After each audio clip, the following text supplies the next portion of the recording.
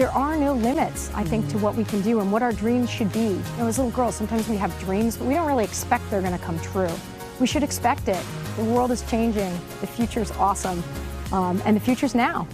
Valerie Camillo has spent the last 3 years putting her stamp on the Wells Fargo Center, home of the Philadelphia Flyers, and as the first woman hired to be president of an NHL franchise. I was just reading about this. A third of your employees are women. 50% of your senior executive team is female. Why is it important to you to have other women in these top positions? The power resides in the executive level, and the culture is set at the executive level. And so having women there, it's a totally different game. You know, I've read so many articles where you hear people assume that if a woman is in a top position in a male-dominated field, that they almost have to try to fit in. You know, I think early in my career, that was definitely how I felt, like almost like you've got to be part of the boys club. I was on a panel with Billie Jean King, and in the way that only Billie Jean can, she was like super encouraging, but gave me a great note. She said, you have to remember that you have power and not a lot of women do, and you're in this male-dominated field in a unique role, and you should think big, think really big. That was really the tipping point for me, where I said, I'm not just going to be good at my job, because I was confident I could be that. I'm going to be myself, too. But being the first female executive on the ice didn't come without its challenges. So tell me about the first time you took your annual photo with the hockey team. You were the only woman in the picture. I was very excited. I'm like, I'm going to be authentic. I'm going to have my best outfit. I'm going to, you know, wear my favorite shoes, which happen to have quite a high heel. One might call them stilettos.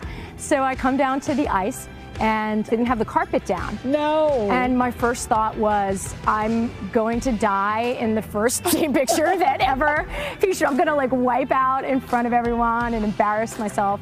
And the president of hockey operations at that time, Paul Holmgren, saw my dilemma, and total gentleman, jumped up, came over to me, offered his arm, escorted me to my seat. They offered their arm to me literally and figuratively.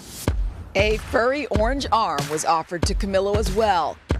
She was quickly welcomed by one of Philadelphia's favorite characters. Gritty is our mascot. He transcends being a mascot. He's become, I think, somewhat of a symbol for Philadelphia, which is a great thing for us, a great honor. I love it. Thank you, Gritty. Gritty is a whole mood, as the kids say. He is. Thank you, Gritty. I'll wear this with pride. What's it like working with her? How's Valerie? Is she pretty cool? I do sign his checks, though, so he's under some duress. Fans will notice some changes at the arena. Camillo spearheaded a $300 million renovation featuring a completely redone club level with cheaper tickets to attract younger fans, a disassembly room where fans can break things, and even a sensory room for families with special needs.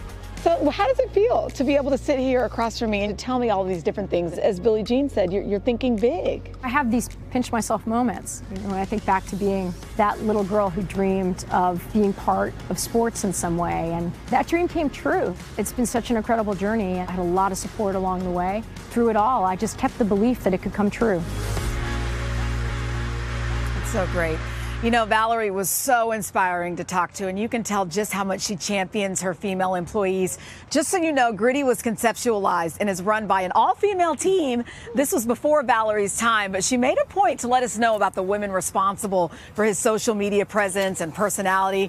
And for people out there itching to make their way into that new club arena or that new club area, the Wells Fargo Center recently increased capacity from 15 to 20%. So that will allow the Flyers to host about 4,000 fans per game. The players really want them there. She wants them there.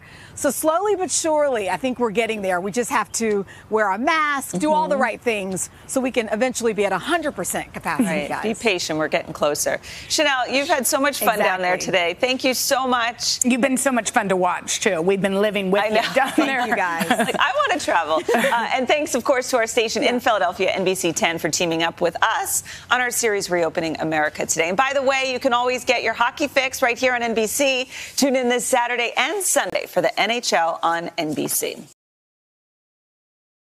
Hey, thanks for watching our YouTube channel. Find your favorite recipes, celebrity interviews, uplifting stories, shop our favorite deals, and so much more with the Today app. Download it now.